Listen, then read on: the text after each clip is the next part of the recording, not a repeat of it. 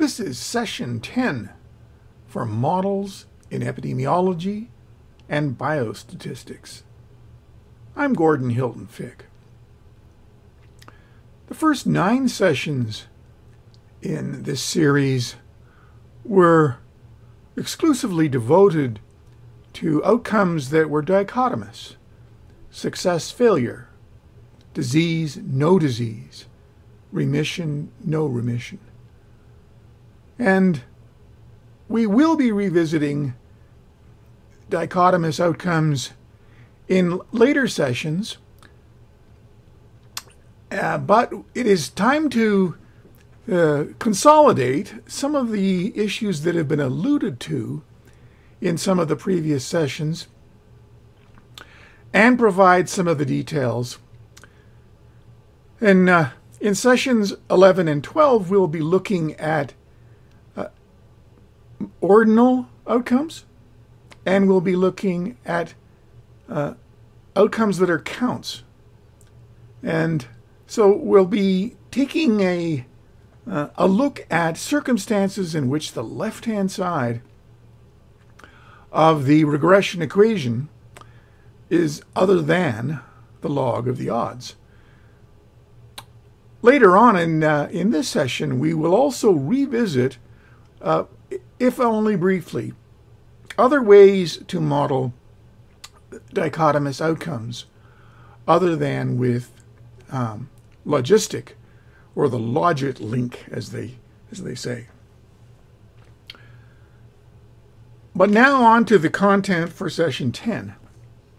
There are several topics, and they're somewhat disconnected, but that's okay. That's what, well, thank you for bearing with me. In any case, the next issue we're going to look up is to do with a circumstance in which the software you're using gives you a rather intimidating diagnostic and then takes certain actions. And what we want to do is look at the background behind that, and then look at some of the challenges that the analyst faces when dealing with issues like this. So, a little bit of a reminder then. The right-hand side of our equation so far has been a linear combination of columns of data, where the weights are these regression coefficients, usually given with Greek letter betas. And then the columns are the explanatory variables that we are interested in using for the purposes of these models.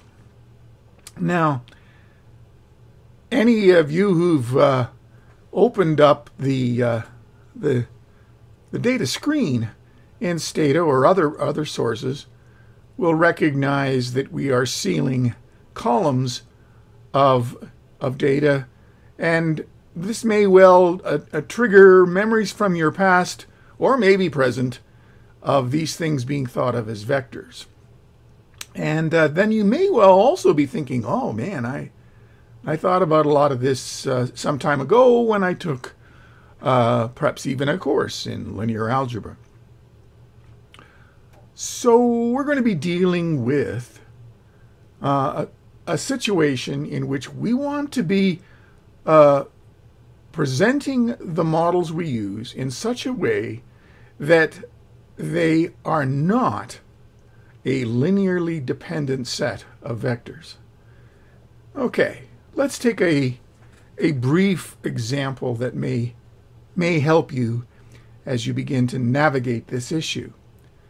Let's suppose we are planning on using age groups, and that for this illustration, which we haven't actually done so far, we'll suppose there's 3 levels.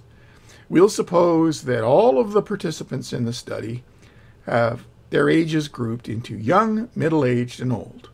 And we'll suppose that the codes for that would be 1, 2, 3.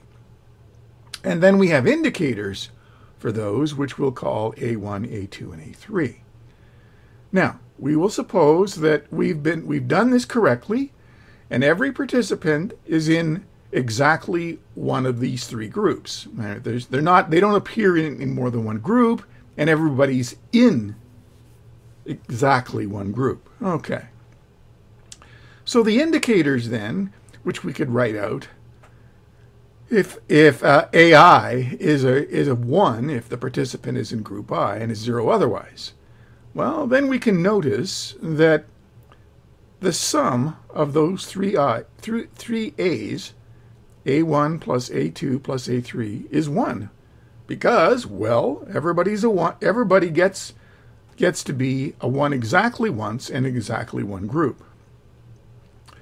Okay, let's say a sum of the A's is equal to 1. Okay.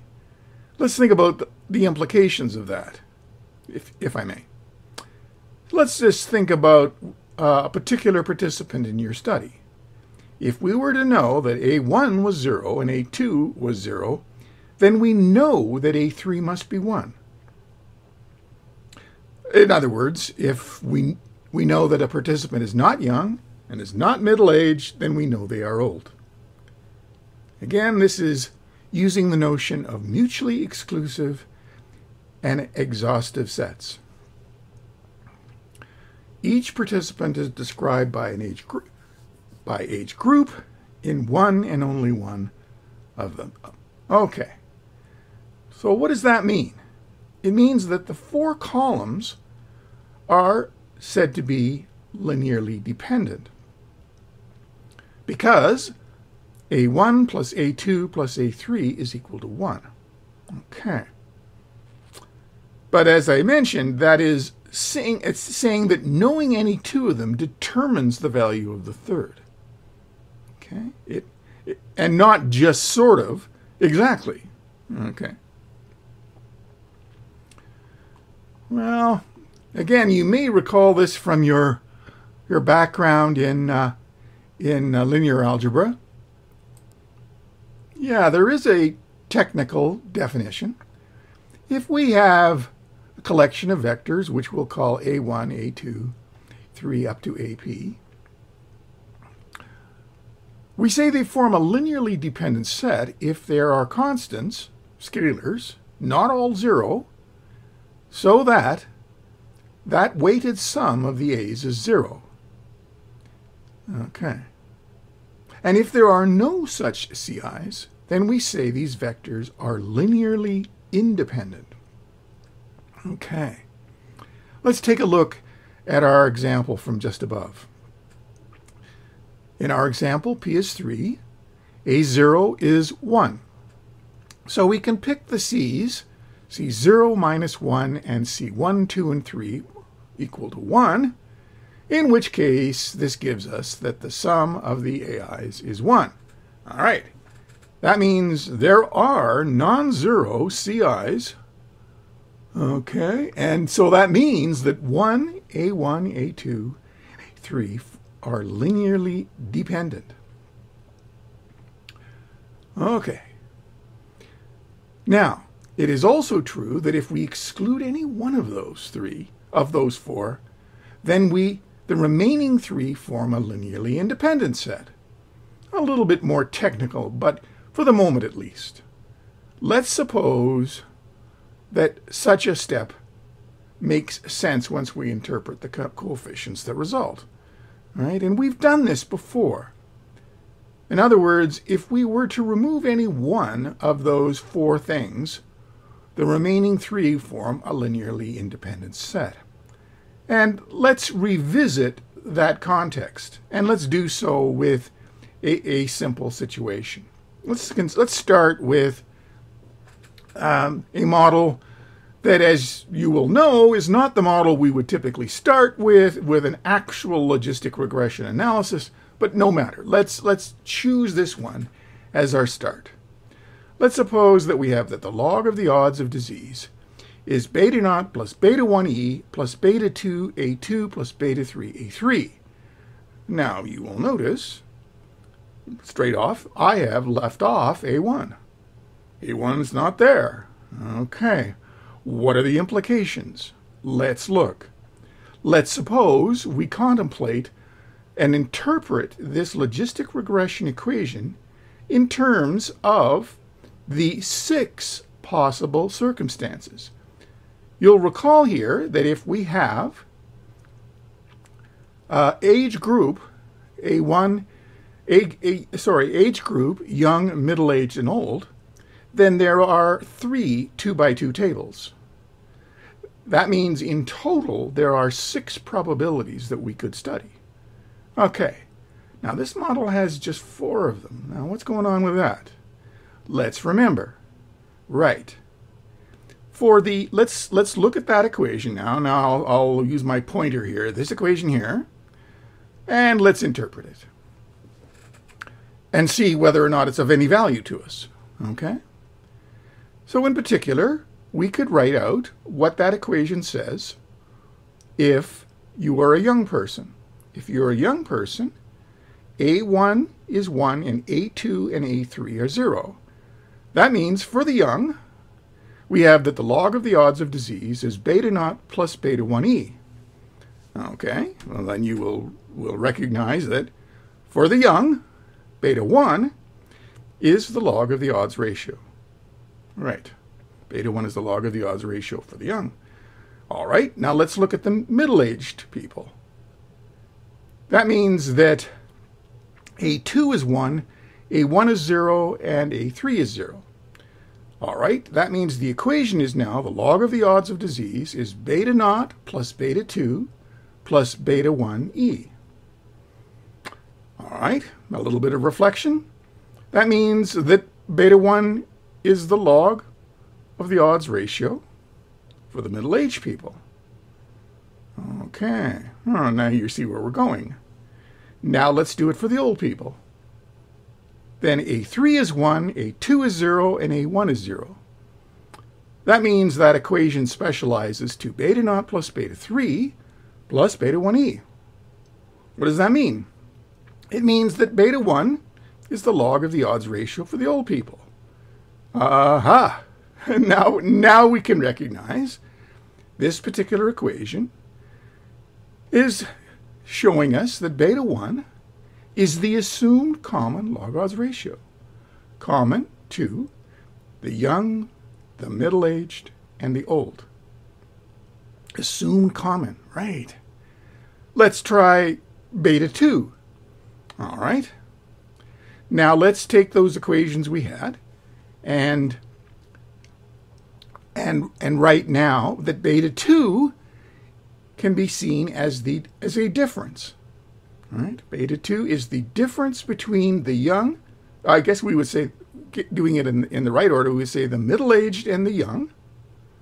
It's the difference between the log of the odds of disease for the middle-aged and the log of the odds of disease for the young, assumed common to exposure. Okay? In other words, beta 2 is that difference. It applies to those who are exposed, and it applies to those who are not exposed. Again, assumed common. Beta 2 is the assumed common difference between the log of the odds of disease for the middle-aged and the log of the odds of disease for the young. And we mean by assumed common here, it's common to both the exposed and the unexposed. And beta 3, sure, let's take a minute and do it. We can see now that it is, again, if you're finding this a little bit daunting, write down the equation and specialize it to the 6 different possibilities. That's the way to do it. In any case, we see that it's the difference between the log odds of disease for those who are old minus the log of the odds of disease for those who are young, assumed common to exposure. In other words, it's the same difference for those exposed as it is for those unexposed. Right. In other words, we've now recognized that this is, in fact, an example of an additive model. Right. Now let's take a look at a circumstance in which we include beta 4 here, and now I'm going to take a look at this equation here, right? Beta 4 times A1. In other words, the same equation, and do we get anything of any value if we did so? Well, the first thing that I will note for you is that if you use Stata and try to fit this, you'll get a diagnostic from the software, and one of the A's will be deleted from the equation list before it's fit. And usually, most software, it deletes the last one in the list. But there's nothing special here about that last one. However, let's take a look at what the implications would be if we had not removed A1. Okay? Then what we can see, using the fact that that A1 plus A2 plus A3 equals 1, which we saw above, it means that A1 is in fact 1 minus A2 minus A3. In other words, that equation, which looks like it involves 5 explanatory variables, in fact involves only 4. Because if you then take that equation and re-express A1 in terms of A2 and A3, you see that you have merely taken one equation that it appears to involve 5 variables, but in fact, it involves only 4. And that's an example of a linearly dependent set. And then we could say, oh, we've made a mistake, we've made an error. Now the software is protecting us. It's giving us a diagnostic, and it's taking an action. But you, as the investigator, you need to decide which variable you wish to have as baseline. In this particular instance, the exclusion of A1 enables the regression coefficients to be interpreted as differences relative to the baseline group. Okay? It's not that the young people are missing from the model. That's not true. Right?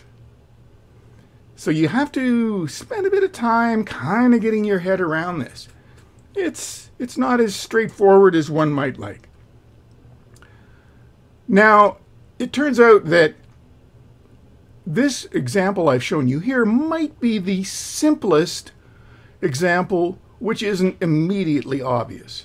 If we had only 2 groups, then it would become, in other words, if we just had young and old, then it would have been more obvious that including both the indicator for A1 and A2, say, is merely including the indicator for the young and the indicator for the old, and we can see that, again, that the sum of the 2 is 1.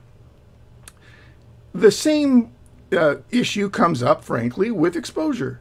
If we had included, instead of just the indicator for exposure, but we had included the indicator for the absence of exposure in that model, we get the same error message. You can't include them both. You have to choose one. In a way, we're doing the same thing with exposure here. We're choosing baseline. Baseline being those who are not exposed. And you may want to take some time to reflect on all of this. The bottom line is model construction requires care and consideration. It is true that you get protected in some situations like this when you go to try to fit the model and then get essentially an error message. But in a way, it's almost better if you can anticipate things and get your logic right from the start.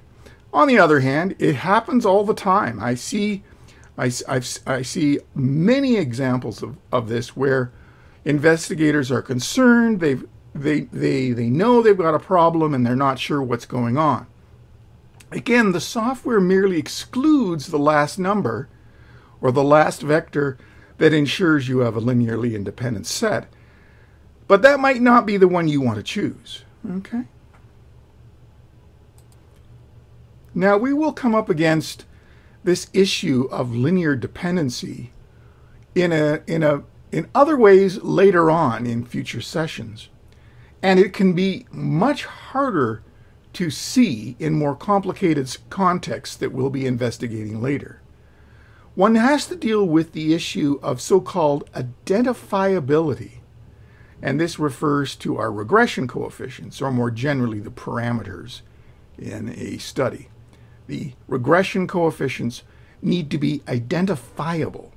And again, this issue, the notion of identifiability, and in this instance, linear dependency and linear independence are closely related, but they're not quite the same. And again, we'll revisit the whole issue of identifiability in a future session. So you may find it helpful to make things a little more elaborate here, and I will only just briefly set this up for you. But so let's make this problem a little more elaborate. But then you will also, I hope, quickly identify that it's a little more elaborate, but it is in fact the place where we would typically start such an analysis if we wish to model the log of the odds of disease as a function of exposure and age group, where we have the 3 age groups, right? And so if you did so with, say what I will call here now Model 1, notice that if you interpret these equations, and I would encourage you to do so by specializing this equation to the 6 different circumstances. Remember, there are 3 2x2 tables and 6 probabilities. That, in fact, determines these 6 regression coefficients, these 6 betas. Okay? And you can do so. This is very similar to what has been done in other sessions, so I'm not going to repeat this here, except to point out that all of the regression coefficients we get with Model 1 here differ from the model that we had earlier. This is the model that enables the study of modification, whether or not age modifies, whereas the previous model assumes there is no modification, right? The notion of assumed common. Now, why am I presenting this to you? Well, Model 1 might be the way in which we would want to begin, because that gives us the ability to study the log odds ratios. The log odds ratios for the young, for the middle-aged, and for the old. Okay? Now, in fact, we could have fit what turns out to be the same model, but by including, in this case, A1. Notice A1 is missing here, and A1 is baseline. And again, I would encourage you to revisit that. By the way, you may find it instructive to rewrite that model when the middle-aged are the baseline group, or the old are the baseline group. A couple of points there. Those models, choosing the baseline, does not change the fitted values. It changes the interpretation of the regression coefficients. Oh yeah. But there's another circumstance where there is no baseline group at all. In other words, it is merely these 6 terms and no constant, no beta naught. This turns out to be a successful way of presenting the model as well. And in fact, the regression coefficients can be interpreted directly as being specific to the 3 age groups.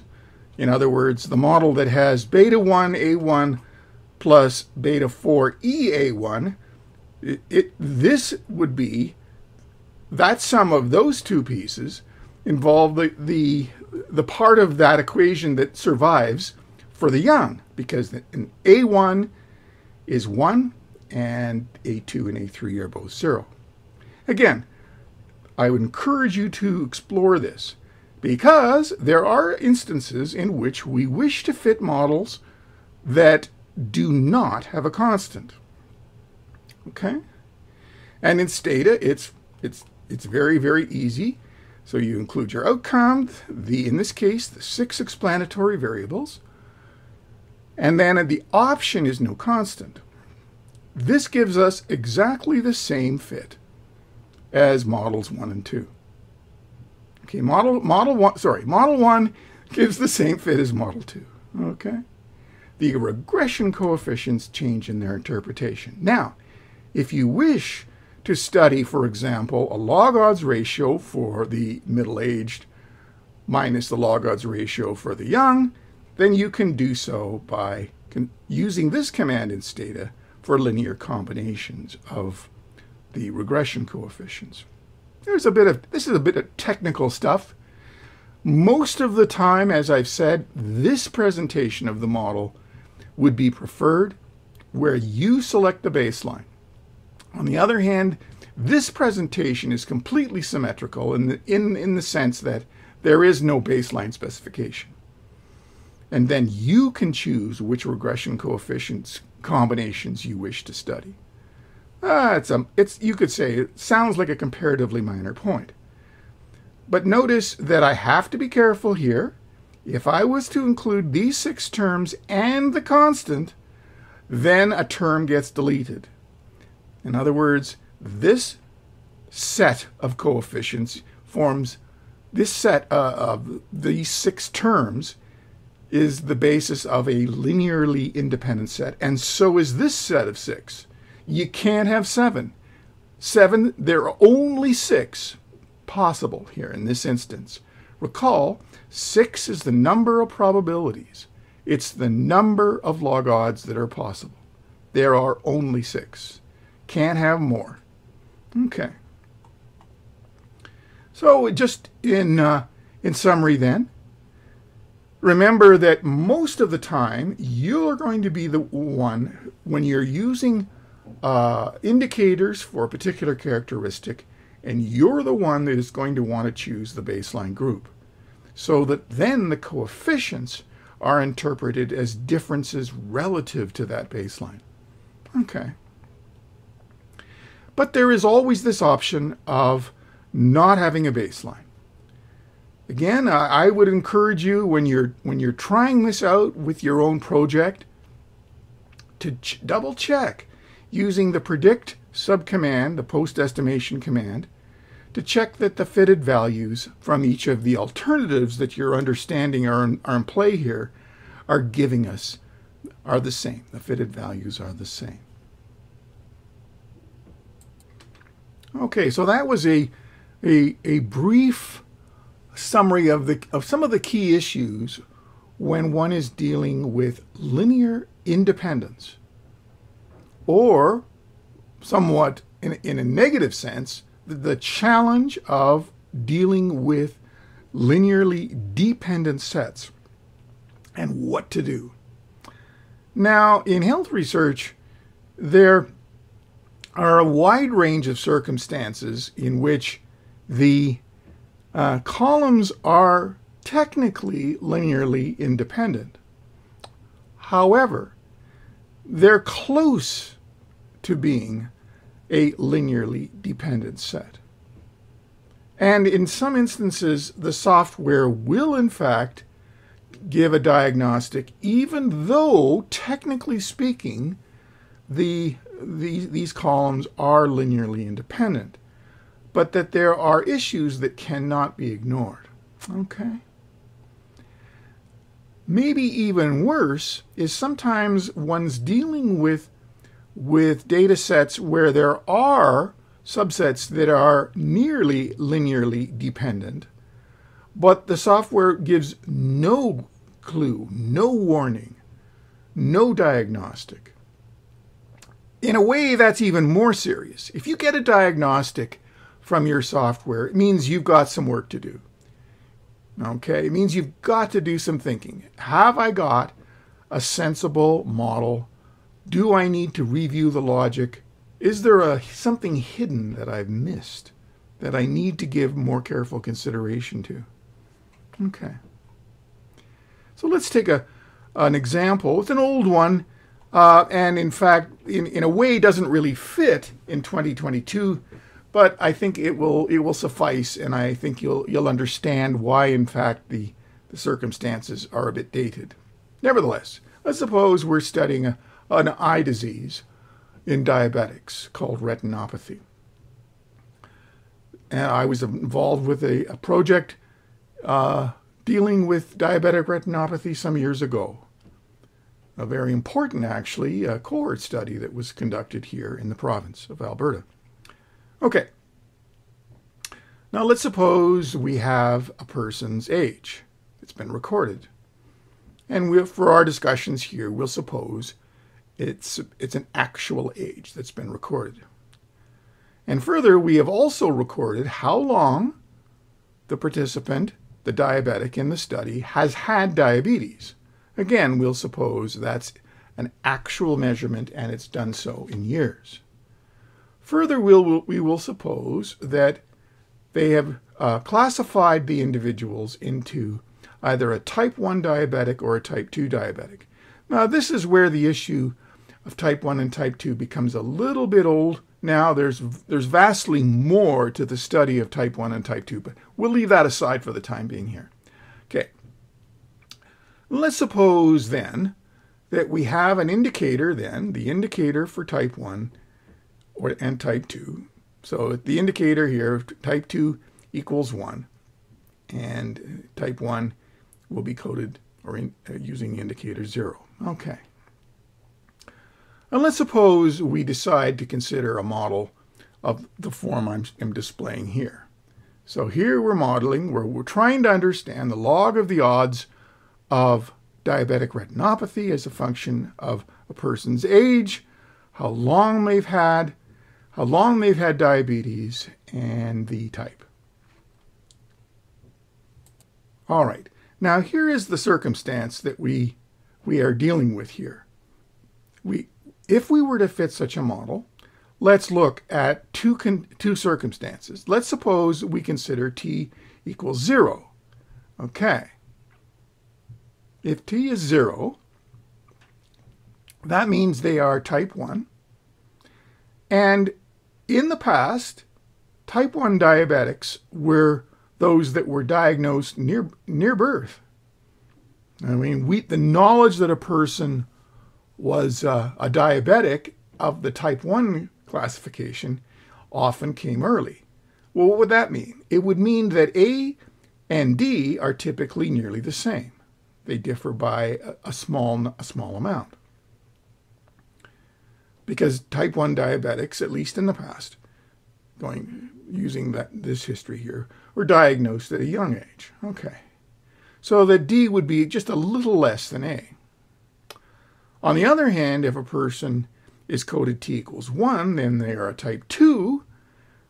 It used to be that type 2 diabetes was not seen in the young and would only appear at later life. In other words, that A and D here are typically quite different. Okay. In fact, it is typically the case that if one is a type 2 diabetic, that A and D are rarely close. Now that, again, I'm using old news here. No matter. Now notice the knowledge of T and A for a participant tells us a lot about D. In other words, for example, if we knew a person's classification of T was a 0 and we knew their age, then we'd know the length of time they've had diabetes is close to their age, just a little less than their age perhaps. In other words, knowing two of these variables tells us a lot about the third. Okay, not exactly, but we're narrowing it down, right? On the other hand, if T is 1 and A, and we know A, then we know that the D and A are not the same. Okay? So again, knowledge of T and A tells us a lot about D. Okay. Now this kind of notion has come to be called multicollinearity. That A, D, and T are of this type, where knowledge of any two at least partially determines the third. I'm not exactly sure where this terminology of multicollinearity got started, but it's been around and it's in wide use. Okay, may actually go back to the very early days of computing with a software system called SPSS. In any case, so here we have a circumstance in which, well, what's going to happen? If we leave A, D, and T in this model, even with this concern about knowledge of two partially determines the third, well, we can have trouble. It turns out that in some circumstances, the standard errors for the estimates of the regression coefficients can be quite large. And coefficients can be in the wrong direction, okay? We could get an odd circumstance in which we get that the estimate of the coefficient for age is negative, which we would see as, is that gonna make any sense? Can the log of the odds of diabetic retinopathy decline with age?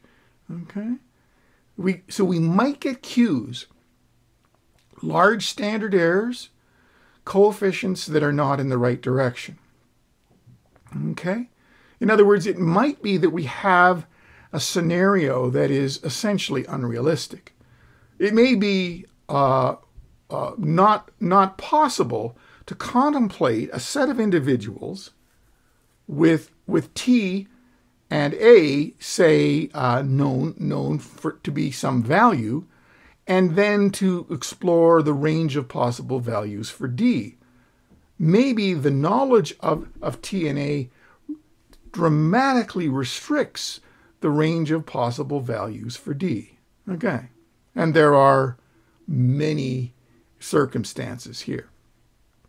So multicollinearity will often appear, and it is a complicated subject, and one for which, again, the analyst may be obliged to consider alternatives in the presentation of the model. This is a large topic, and one for which I've really only scratched the surface for you. But I guess my key point for you will be that if when you fit a model you get unrealistically large standard errors or coefficients that appear to be in the wrong direction, or if you get a diagnostic, that is saying a variable has been excluded, it means that it's time for some tough thinking, some tough stuff.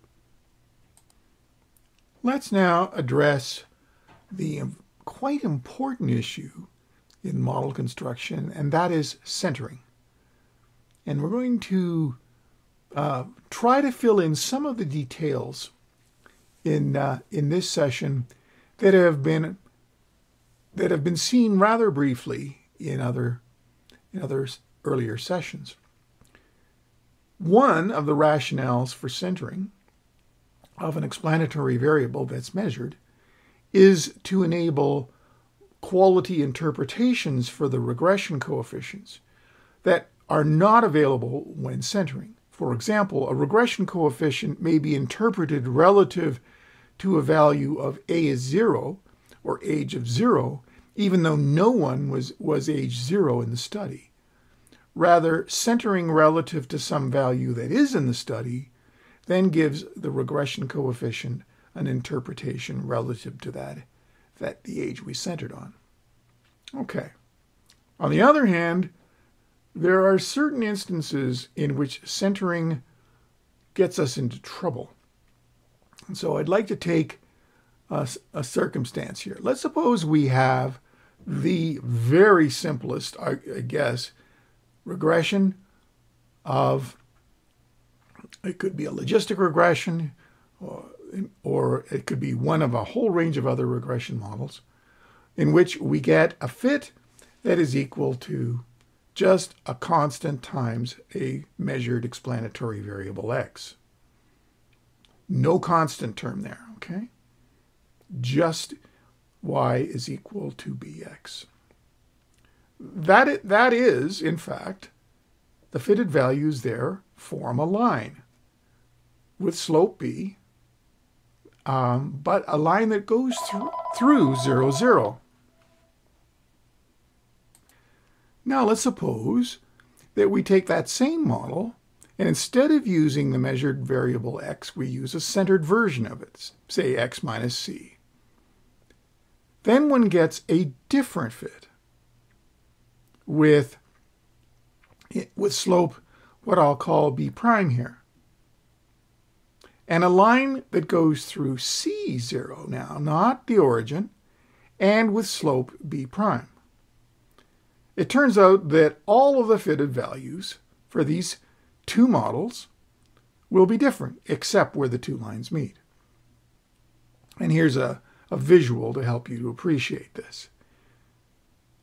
The two lines y equals 3x and y equals 6 times x minus 1.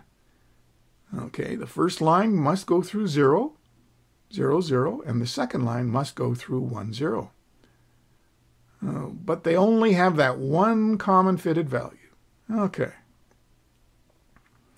So notice that if for whatever reason I was considering a model, just say log of odds of disease equals beta 1 times x, that I cannot center x, okay, without completely changing the interpretation. Okay, the fitted values will be different. On the other hand, if we have a model that includes the constant and includes the variable that's measured, x, then the fit will look like b0 plus b0 plus b1x. Now consider the same model that we were considering with 1 and x, but now with x centered as x minus c. Now the fit, again with just a little bit of rearrangements of the equation, would look like b0 plus b1c plus b1 all times x minus c. Now if you think about it, that's the same line. It's exactly the same line. Both versions of this line give us the same equation. Okay?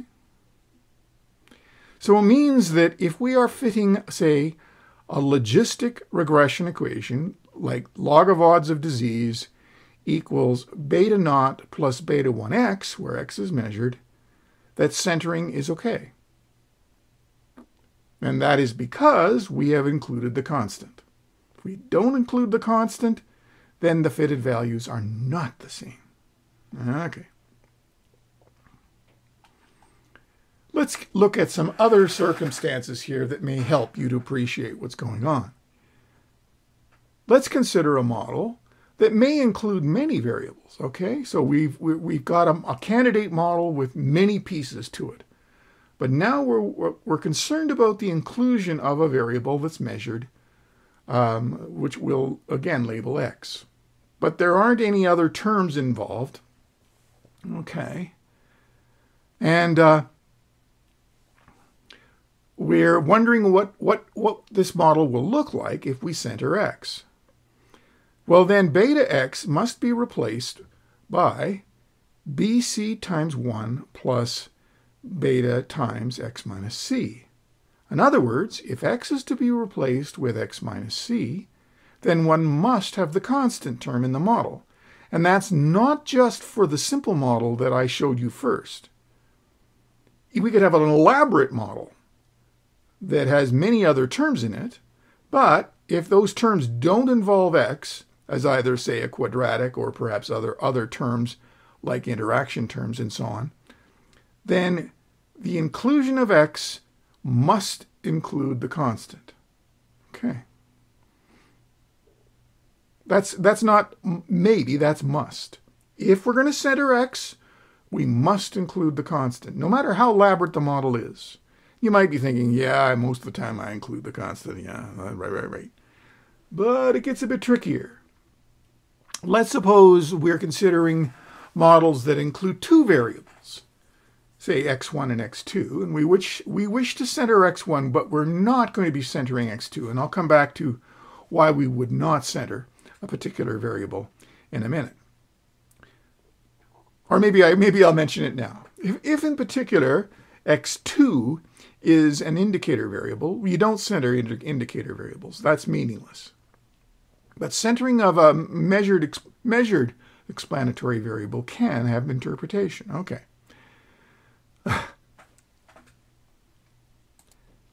So what about we have a model that we plan on including x1 and x2.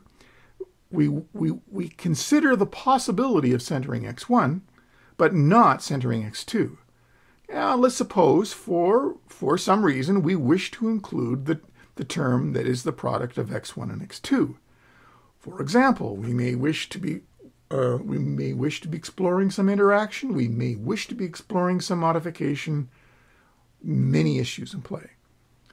Well, if we're going to center x1, then the term beta x1, x2 must be replaced by the term that involves x2.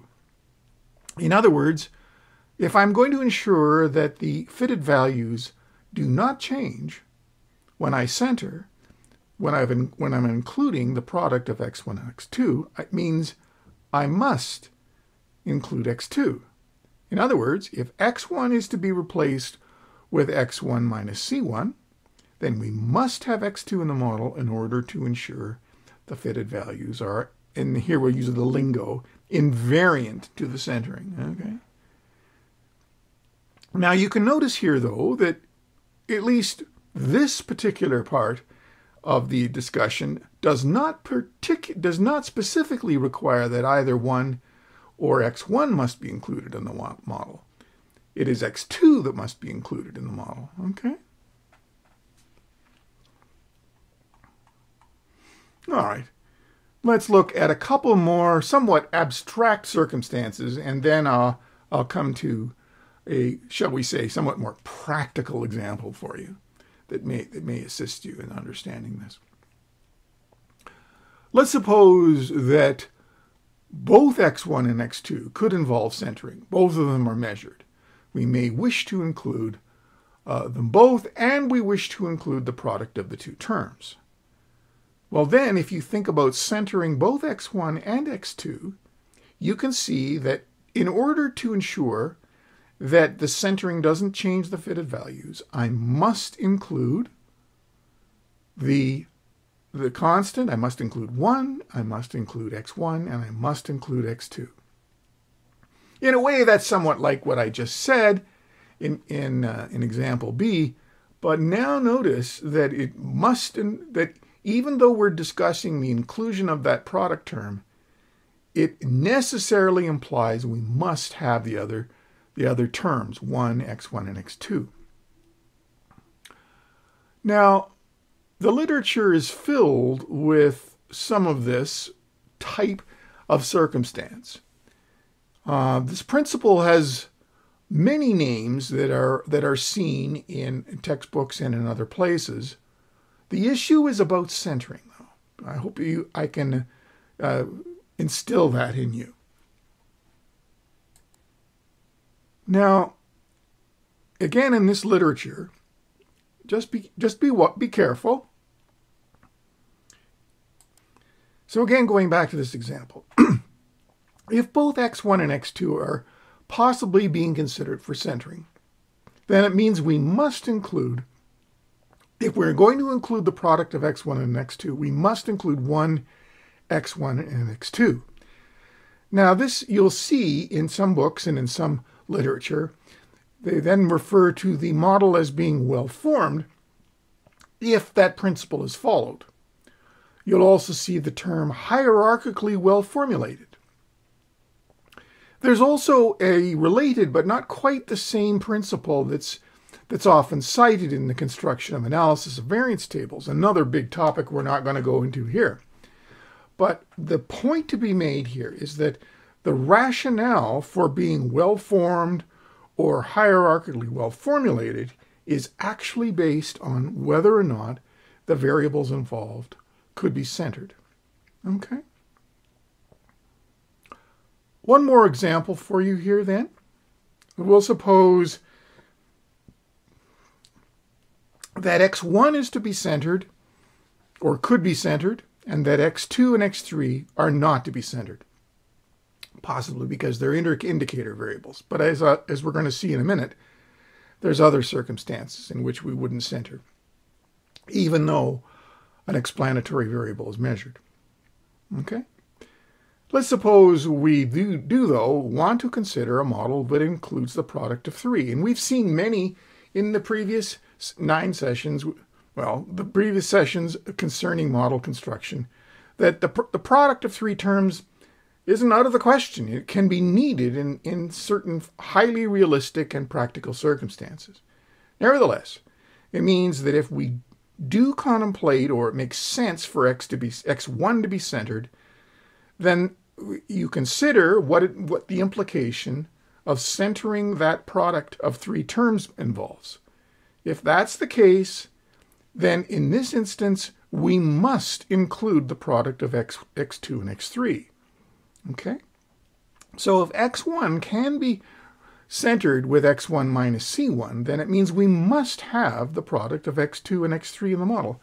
This is somewhat counterintuitive, I guess, but in any case, that's the rationale. And the fact that that product of the 3 must be replaced by the product of the 3 plus the product of x2 and x3. And that's just the algebra. Okay? Well, I think this is probably becoming seemingly a little bit technical and a little bit abstract. I wanted to pass along an example now of a model that we have seen many times in these sessions. That's where we have an exposure, we have age, and we have gender. Now, we could ask, if I wish to include that product of the 3 terms, GAE, then, as I mentioned above, it means we must include GE. Okay? That is the specialization of the requirement from Part D. Okay? So if we're going to include the product of G and A and E, I must include GE. Okay? Because A is, as I've set this up, is measured, and exposure and gender are dichotomous. Okay? That's as I've set this up for you here, okay? So it means that in order for the fitted values to have invariance of the fitted values, if I wish to include a model that includes all 3, I must include GE. Now you could say, well, what if we are to include GA, we must include G. And if we are to include AE, we must include E, and so on. Okay. On the other hand, let's go back and consider a circumstance, and this comes from an actual project. I'll anonymize it here, but an actual project in which we did wish to contemplate the assumption that for the unexposed in this project, the log odds of disease relationship with age does not depend on gender. Well, it turns out that then suggests the exclusion of GA. Okay? Now you might say, is that going to, if I exclude GA, is that going to lead to a model that when I center H will give me different fitted values? Well, almost always in circumstances like this, it's advised that you contemplate the centering of age and look at what the implications are. And if you do so, then what happens? Okay, it means the coefficients for the constant and for E and GE are now specific to that centered value of age. But notice here that the fitted values will not change from the fitted values from the model with age uncentered. In fact, we can express that last version, this with the centering involved, in terms of the uncentered age, and sure enough, we get that the coefficients for 1, E, and G are now specific to age equals 0, but the centering has not changed the fitted values. Okay. Now, so it's worth noticing here that the inclusion or exclusion of GA in the model, it need not be based on the age centering issue. In other words, such a model with GA excluded is a perfectly fine model insofar as if gender and exposure are dichotomous and we won't be centering them, and age is measured and could be centered, then in fact the exclusion of GA is perfectly fine. Okay. Now it did turn out in this particular instance that analyzing this data with the assumption of GA being excluded, the regression coefficient for GA being beta 3 being 0, did lead to a stronger identification of a disease exposure relationship in this instance. Now, that identification was very much dependent on the quality of the assumption that it was made, and that was that beta 3 was 0. So again, just to remind you here, this is an instance in which we're not beginning with this term beta 7 per se in our investigation of this model. In fact, our first step was a decision to assess whether beta 3 was 0 and whether that was a good place to go and whether there was any rationale for it, perhaps from the existing literature. Okay. There are some other examples that involve the inclusion and exclusion of terms in a model, and I think I'm going to leave them on the display here. There's many different circumstances that investigators can face when one is dealing with a circumstance in which a variable could be centered and certain other terms are contemplated for the model. And as I say, I've given you E, F, G, and then point out that in fact there are many other circumstances. So you could pause the video, I guess, here, and review this for yourself.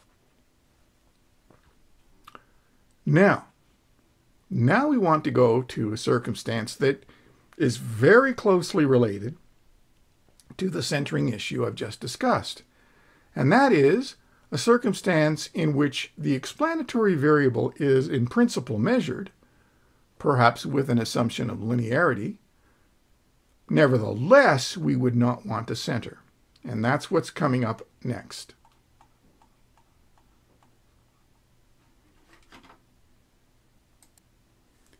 So now I'd like to just take just a few minutes and discuss a circumstance in which we would not want to center a measured explanatory variable. Entire textbooks have been written and monographs have been written on this issue.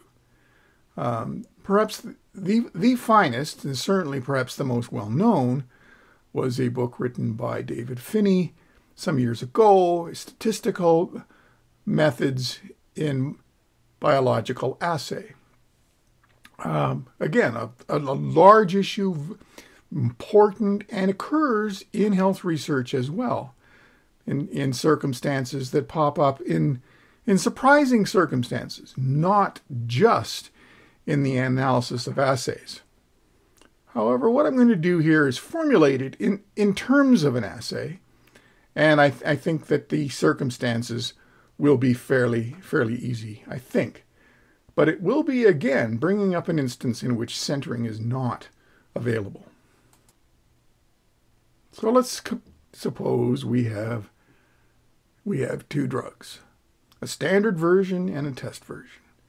So we'll let the variable e be 0 for standard and e equals 1 for test. Okay, and both versions of these drugs are being tested at very low dosages, and possibly even including the zero dose, or the placebo perhaps, or the absence of the drug.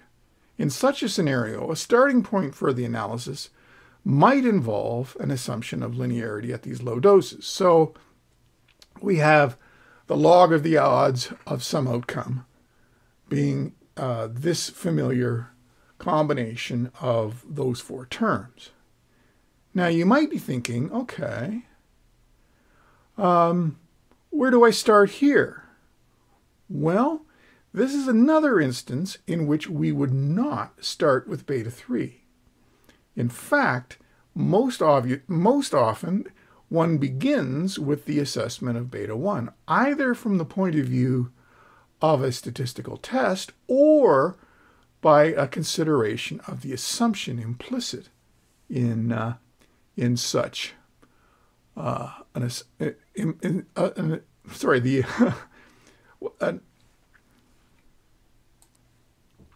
implicit assumption here that we might wish to make. So there's some discussion about whether a test should be made or whether or not it should just be assumed. And here the circumstance is whether or not beta 1 should be assumed to be 0. What does that mean? In this instance, with two drugs at low dosages, this particular test is sometimes called a validity test. Now, what's going on here? Because what we're seeing then is that at 0 dose of the standard drug, we would want to have that the outcome is the same as 0 dose of the test drug. Okay? In other words, if the validity test is not significant, or if it is known that beta 1 must be 0, then we are essentially implicitly assuming that the two lines emanate from the same point B0. Okay? That is the same thing as saying that 0 dose of the test drug is the same as a 0 dose of the standard drug. And you might say, well, that's always going to be the case. But keep in mind that if we're dealing with explanatory variables that are some distance away from 0, and in fact 0 might not even be contemplated, that the assumption of linearity at that distant value might not be tenable and might not be realistic. Okay. So now we're considering a model that looks like this. Now notice that such a model is not allowing centering. Okay? Because the inclusion of ED is not requiring, in this instance, that beta 1 must be included. Okay? In other words, even though dosage might be perceived as measured, and here using the assumption of linearity, we would not center, because the 0 dose is so crucial to the issue. It's fundamental to the interpretation. It is not then unrealistic to see that centering would very dramatically change what we're trying to do here. And centering in this instance would lead us to, frankly, probably a nonsense situation. Whereas it's far more practical or realistic in this instance to suppose that a 0 dose of the standard drug is the same as a 0 dose of the test drug. And we're dealing with a linearity assumption that extends down to that 0 dose. All right, let's look at this model now again. And this then becomes the basis for our interpretation. We then get two models, if I may, one for the test and one for the standard. And this quantity k is interesting because it becomes then the probably the crucial part of this assay, and that is it is the so-called relative potency. K here is giving us the quantity that has the interpretation of a dose of X units from the test has an outcome that has the same as K units of the standard. So in other words, if K, for example, is 2, then we're saying that the potency of the test is twice that of the standard. And it turns out here that K itself might be the quantity that we wish to estimate.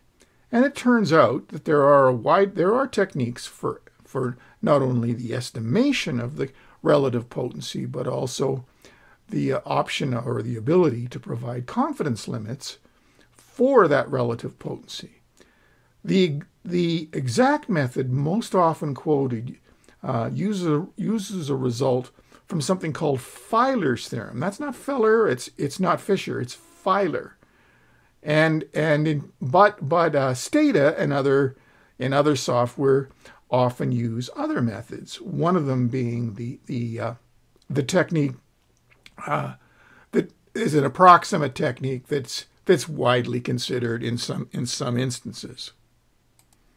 So in addition to Feiler's method, there's also the delta method, which is widely implemented in software, including Stata.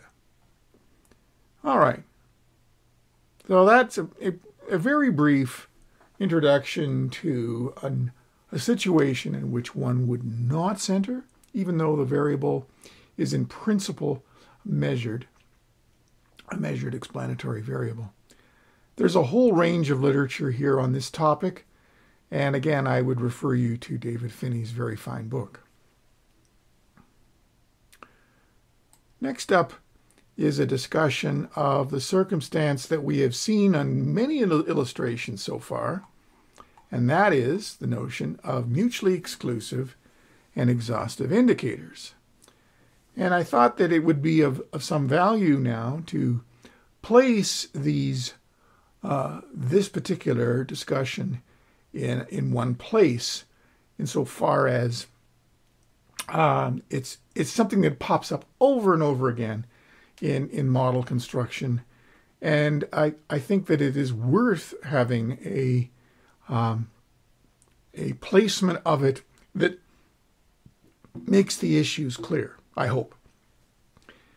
When we use indicators that are mutually exclusive and exhaustive, we get far more than if the indicators that we're considering in a model for investigation are not mutually exclusive and exhaustive. This is a big issue. So the issue of indicators when they are mutually exclusive and exhaustive is a very familiar one. Let's look at an example that I hope will clarify things for you. Okay. The very simplest circumstance is just where we have a simple indicator for disease status, and all participants can be classified as either having the disease or not having a disease. So we can see that the responses are exhaustive. Further, that either D is 0 or D is 1. There's no other possibilities. So we can see that they are mutually exclusive. No one is both D equals 0 and D equals 1. All right, let's move to a slightly more complicated situation, say a case control study in which we're exploring an exposure to two forms of cancer treatment. And let's suppose the participants then at the case stage are identified as individuals who have progression, no change, partial remission, or complete remission. Okay, so now we're wondering about the log of the odds of the exposure. This was the therapy, whether or not it was an alternating form or a sequential form. Okay. Now R, we can see, forms a mutually exclusive and exhaustive set. In other words, we have everyone being either classified as having their disease progressing, having no change, having partial remission, or complete remission. So everybody fits in one and only one of these groups. All right. So now we have a model in which we have an indicator for one of four conditions. What we've seen earlier in this session is that a baseline group would typically be selected. Perhaps the most obvious choice would be to choose baseline being that the individual has had no change. Okay? So that would mean that we would have a model that looks like this. Again, it's important to note that the sum of these four indicator variables is 1. So one of them must become the baseline group. And here it makes sense to consider then perhaps choosing R equals 2 as that particular baseline group. So what we can see is that all of the regression coefficients are comparisons between the log of the odds of exposure for those with one of the three remaining characteristics minus the log of exposure for those with no change. So we could see, for example, that beta 1 is the difference between the log of odds of exposure for those with progression minus the log of odds of exposure for those with no change. And we can see a similar discussion for beta 3 and beta 4. Perfectly sensible. Now, that's where we remove exactly one of the terms. Now, it is worth noting here that if, in fact, I were to remove another term, then everything changes. The interpretation of this model changes again. So removing one is required. Removing more than one requires careful consideration.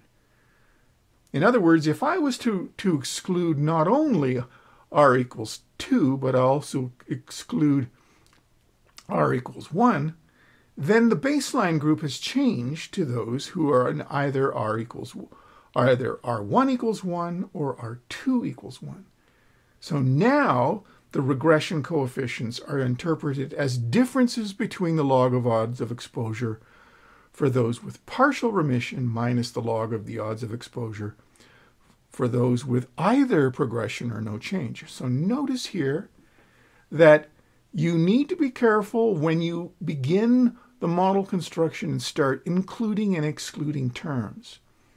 So just to remind you again, when we have mutually exclusive and exhaustive indicators, then we must have one group excluded from the model per se, the model description per se, the model presentation, I guess. And so that then we have a baseline group and regression coefficients become interpreted relative to that baseline group. And there's a wide range of contexts here. Okay, now I want to talk, I guess, that's a bit of a rant, as you'll see as we come into this, but the challenge of constructing models with non-mutually exclusive indicators. And what do we get? What is it we don't get? Maybe more to the point. Because when the indicators were mutually exclusive and exhaustive, we got regression coefficients that became interpreted relative to a baseline group. Perfectly sensible. However, that a requirement of the set being mutually exclusive and exhaustive is crucial to the interpretation of the regression coefficients. Let me give you a simple example to clarify this. Let's suppose we have a case control study and we've got disease or case control status and we've got the log of the odds of some exposure. Okay. Let's suppose we have a model we might wish to consider that includes beta 1D plus beta 2A. Okay, two indicator variables. But notice here that age group and disease or case control status are not mutually exclusive. Right? In fact, what we see here is that beta 1 is now an assumed common difference. Right? It's the difference between the log of odds of exposure for those with disease minus the log of odds of exposure for those without disease. By assumed common here now we mean that difference applies to both the young and the old. Notice this is a completely different description of that regression coefficient. If D and A were mutually exclusive, it's a completely different circumstance. In other words, with this model, we're assuming that it makes sense to discuss an assumed common difference. And then you'll recognize that, aha, Gordon, this is, in fact, the circumstance where we have apparently ruled out age as a modifier. Okay, so you would say to me, well, and you quite rightly so, that model assumes that age does not modify. Should we assess that first? Almost always we should. Okay. So it's important to be aware of the fact that the inclusion of non-mutually exclusive indicators in a model requires careful interpretation. Let's take another more elaborate example that I think will help to clarify what is a tough issue. Let's suppose that investigators have the study of myocardial infarction. Oh dear, I see I have a typo there. It's not infraction. It's a myocardial infarction.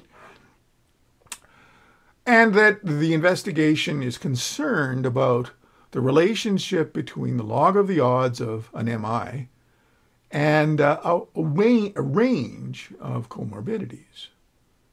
Okay. And in fact, there's a project for which I had been asked to consult on, where they were considering 30 such comorbidities. So a study designed to look at whether or not the log of the odds of myocardial infarction involved a quite large set of explanatory variables, comorbidities.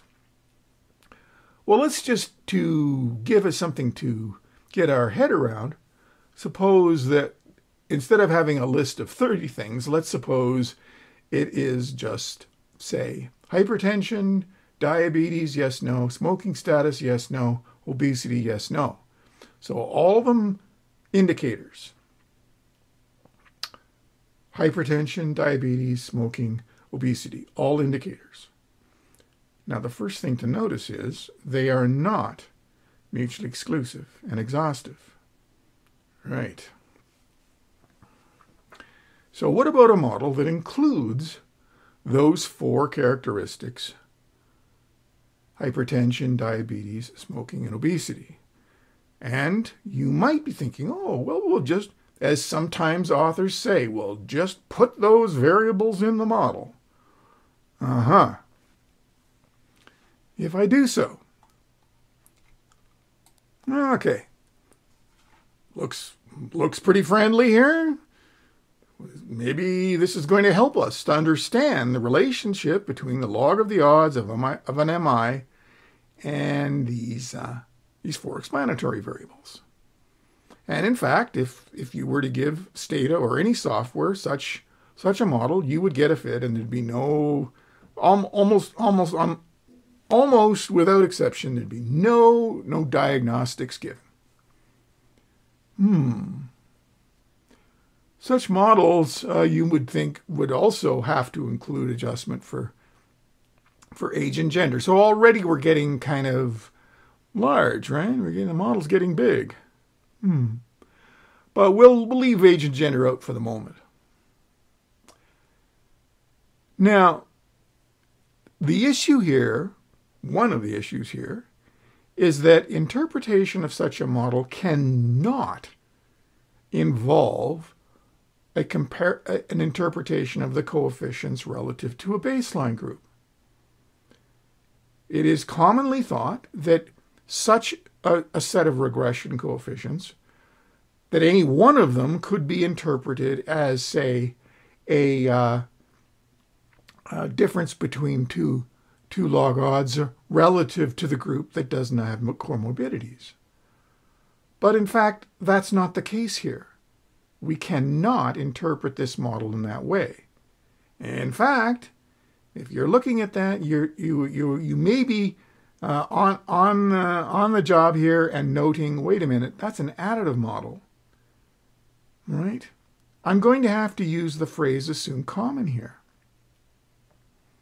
It isn't about a set of mutually exclusive and exhaustive indicators.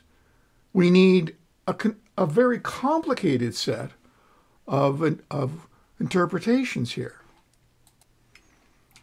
Let's, for example, suppose one was interested in smoking status and the interpretation of beta 3 here.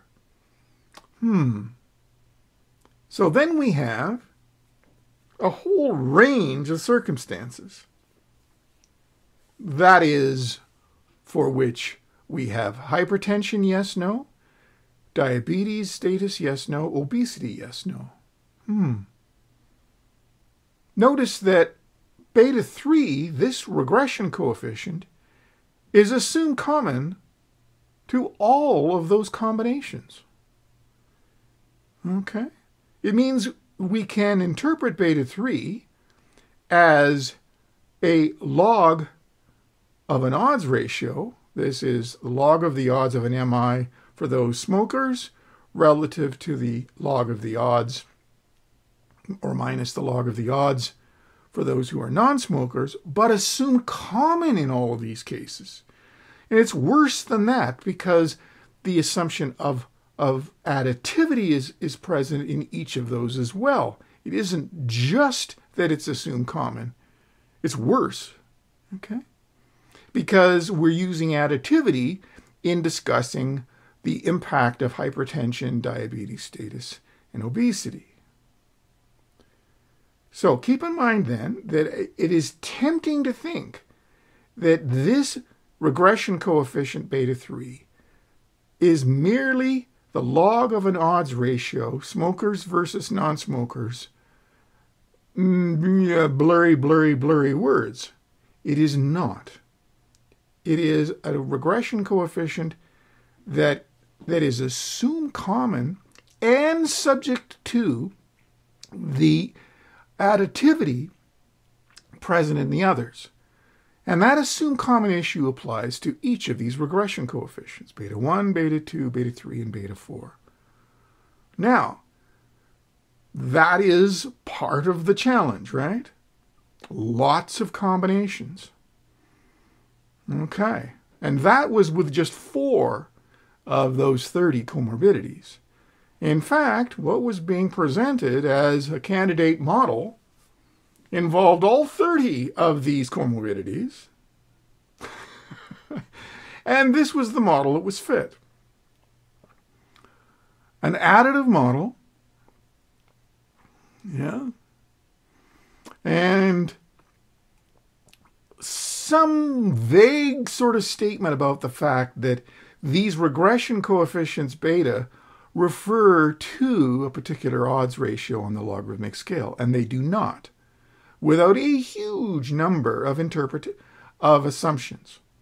And here it is a massive collection of interpretations. Now, it may even be true that even though a database is large, that you may not even have all these combinations. And the assumed common assumption is impossible. You simply can't assume it. You wouldn't be able to do it. Now,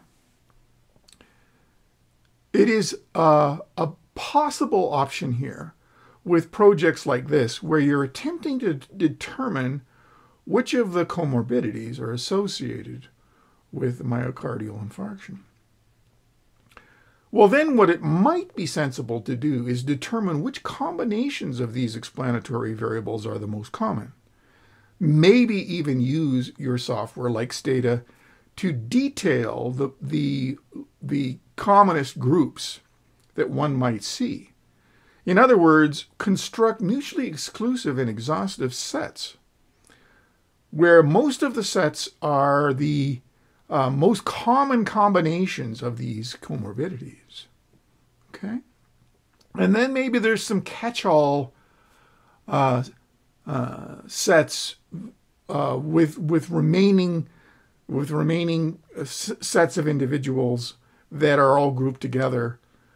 That's a weakness for sure in this approach, but nevertheless, what we're going to get from that approach is a set of mutually exclusive and exhaustive indicators for which we could, say, interpret the regression coefficients relative to a baseline that is, say, absence of all the comorbidities.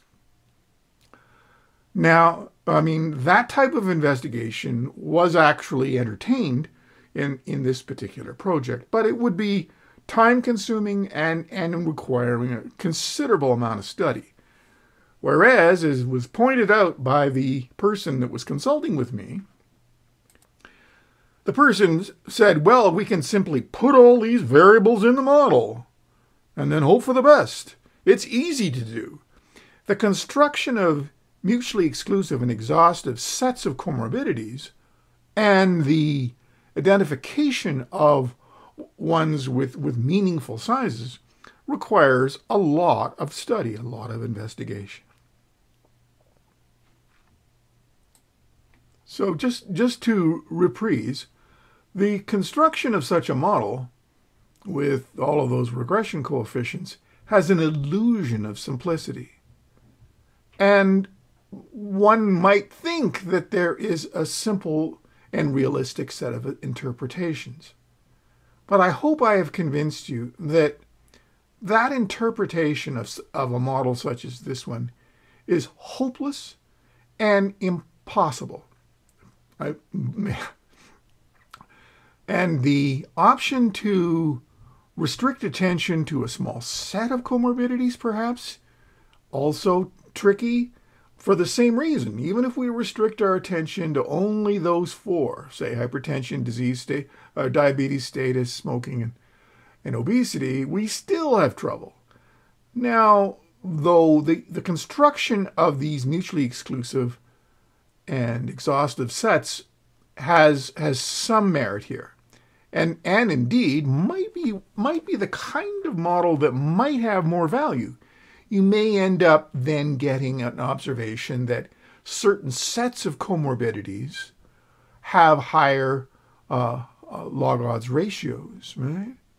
And that might well be more important than a simplified and overly simplified set of interpretations of, say, things like hypertension is associated with MI, or diabetes status is associated with MI. It may well be that what's more crucial is that the investigators identify the fact that hypertension and diabetes status are not mutually exclusive and exhaustive, and then constructing sets of such might make vastly more sense. All right.